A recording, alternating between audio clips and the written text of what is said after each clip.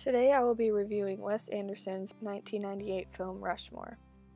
The story is essentially about a boy named Max Fischer who falls in love with a new teacher at Rushmore, the prep school at which Max has been put on academic probation. Max seeks advice on pursuing Miss Cross from his older companion Herman Blume, but to his dismay, Blume ends up falling for Miss Cross as well. The two are then pitted against each other for her attention.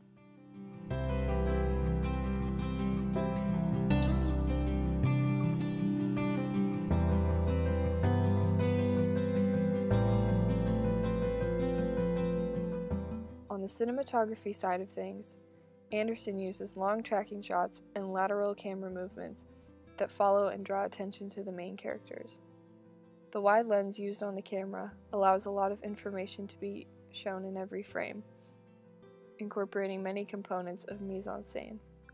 The types of shots shown in these clips can be referred to as tableau shots. This is distinguished by the way the actors are facing the camera, almost as if they are in a photo.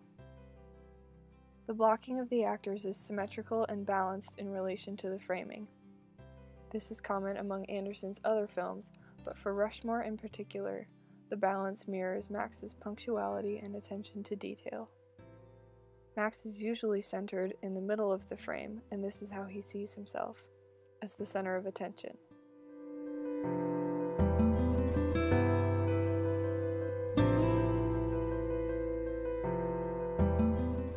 Handheld and close-up shots are used a lot here, and in this example are used to make you feel empathetic.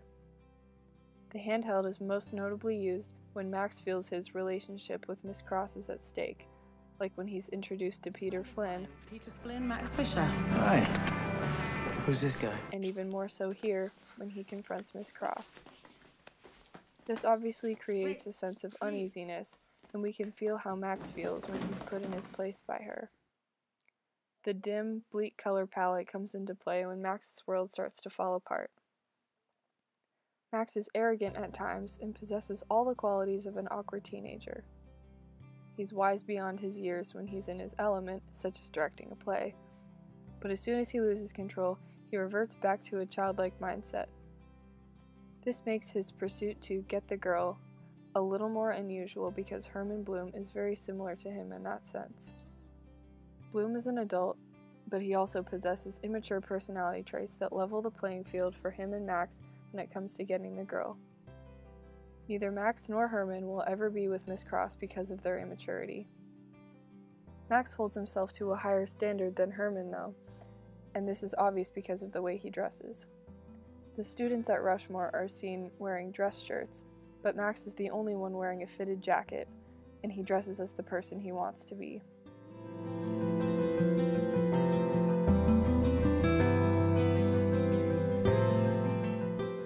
He lies about his background, telling Herman that his father is a neurosurgeon instead of a barber, and tells Miss Cross that Harvard is his safety school, when his grades would say the opposite. Max looks up to Herman because he seems to be rich and successful, but Herman is also unhappy with his life. They both have similar dry, comedic qualities to them that are also part of the mise en scène. I like your nurse's uniform, guy. These are OR scrubs. Oh, are they? Overall, the juxtaposition of the characters' mirroring personalities and the organized camera work come together as Anderson's first contribution to his own collection of vibrant, aesthetic-driven films.